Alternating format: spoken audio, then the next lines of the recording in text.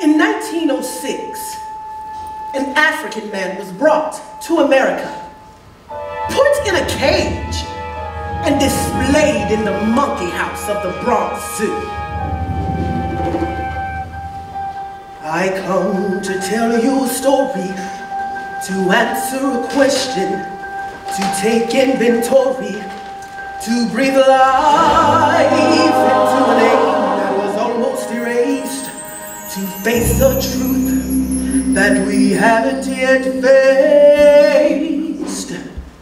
We start our tale in a time much like today, when the voiceless were invisible, locked up, tossed away for profit, in cages both real and imaginary, treated like animals locked up and solitary. At the turn of the century, America was plagued by a legacy of slavery, and Jim Crow was the present attack against black lives just for being black. Science had a new feeling and evolution. You know that entails anthropology, biology, and natural selection.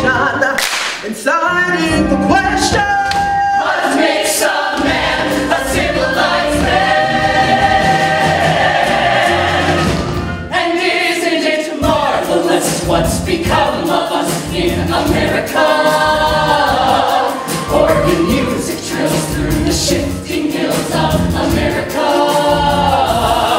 It's a monument to the great ascent of America.